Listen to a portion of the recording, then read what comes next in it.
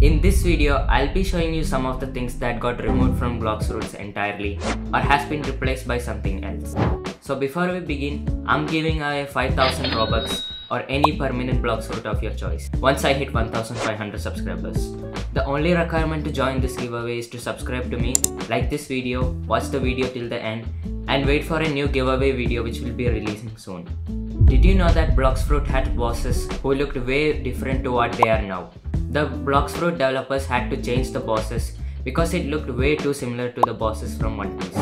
Even the main menu of Blox Fruit had to be changed because of this. And One Piece almost sued Blox Fruit due to the bosses looking way too similar. Did you know that Portal used to be the door fruit? It got removed in update 15 completely and was reworked as the Portal fruit later on.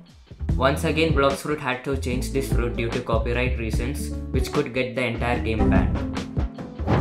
In the beginning of 2023, Blox Fruit added the walking feature for PC users. This was added for aesthetic purposes, but the actual running speed hasn't been changed till this day. The Power Fruit doesn't exist anymore, as it has been replaced by the Pain Fruit in update 20. It was changed due to copyright reasons, but the moves and abilities of this fruit remains the same. Another fruit which got removed from the game is the Soul Fruit in update 17.3. It was an expensive mythical fruit which costed 3.4 million then. It got removed from the game and they later reworked this fruit into the Spirit Fruit. If I missed any fruit or item that had got removed from the game, be sure to let me know in the comments of this video. Next up, there used to be the server hop feature in Blox Fruits, which allowed you to change servers from within the game. But it got removed due to unknown reasons, but now they had added it back into the game. It was very useful while grinding bosses, as you can server hop to find servers with the same boss instead of having to wait for the boss to respawn. Did you know that before the Ghost Fruit was reworked, it was called the Revive Fruit? It costed about 550,000 belly, and this fruit could revive you after being killed by the enemy. Even though it was a unique fruit, most people didn't use it as it was having very bad attack abilities. So there was a feature called the Spectator mode. It was removed from the game and nowadays only admins of Blox Fruit can use it.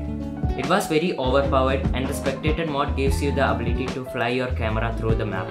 Players could literally fly from island to island and see if any new fruit spawns. You could access it by pressing Ctrl Shift plus P, but unfortunately you can't do it anymore as it has been removed from the game. And finally, did you know that when the game was first released, it was known as Blox Peas? It was later converted into Blox Fruits a few months later.